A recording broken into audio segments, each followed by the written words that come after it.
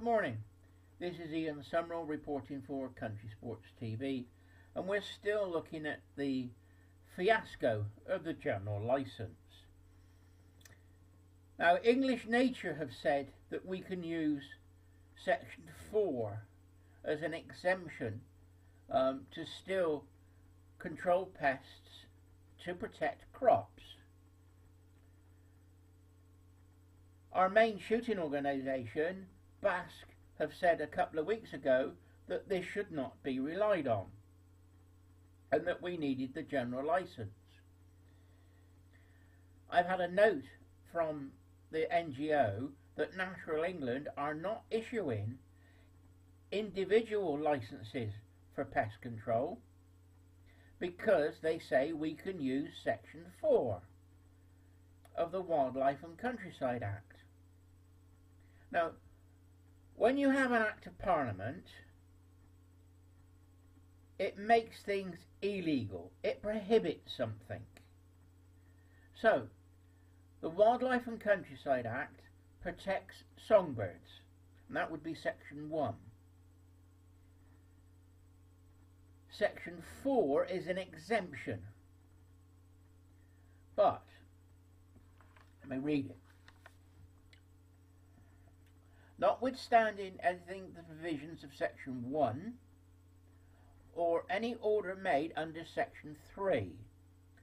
So this doesn't apply to Section 1 and it doesn't apply to Section 3. Any authorised person shall not be guilty of an offence. Authorised person being the person that's got permission to shoot on the ground, by reason of killing or injuring any wild bird. Now, I didn't think that that would account for anything because the pigeons, crows and magpies have been taken from Schedule 2. But it does, because it says any wild bird. So, Section 1, hang on, let me finish this sentence. Other than birds included in Schedule 1. Now, Schedule 1 is the songbirds, the protected species. If he shows that the actions were necessary for the purpose of, and then we go, that is Section 4, 3, and then we go to subsection C, preventing serious damage to livestock, foodstuff for livestock, crops, vegetables, fruit, growing timber or fisheries. So, it is clear you have an exemption under the Wildlife and Countryside Act. Now, this is primary legislation. This overrides and is greater than a general licence. If you went to court, this would take priority over a general licence. It has to. It's primary law. It's been to Parliament. The general licence hasn't. The general licence is issued the same as a statutory instrument is issued.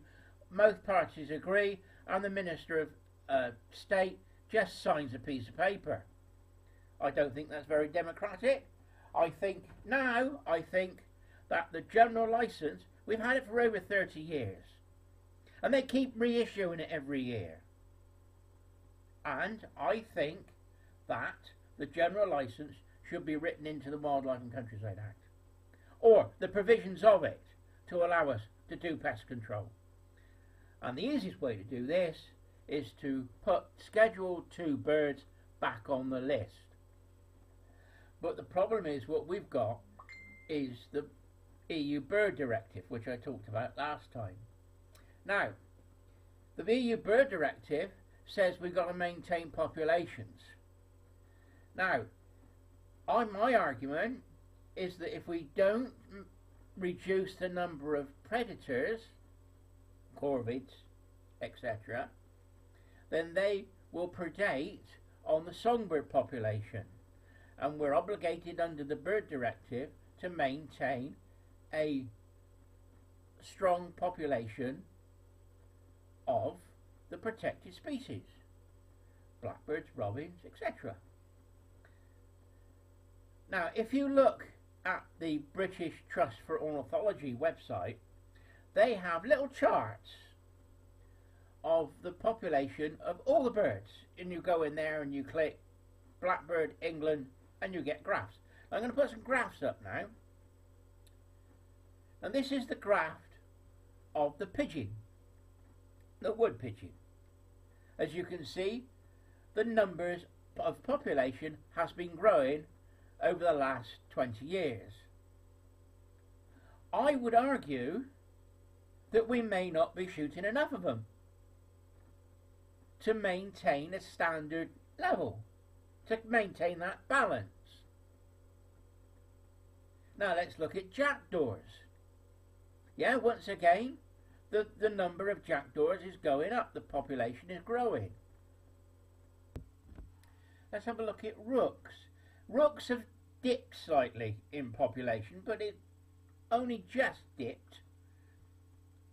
Carrion crows have gone up, so there's more carrion crows now than there were 20 years ago.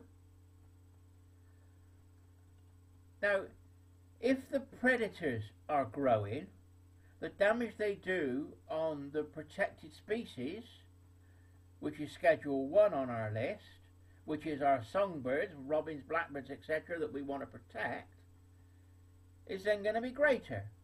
It has to be. So, I think that we can use Section 4, Subsection 3C to carry on shooting to protect crops. I don't think it's a problem because it's primary legislation. Now, don't rely on my word. Look at the Act yourself. You can find it all online.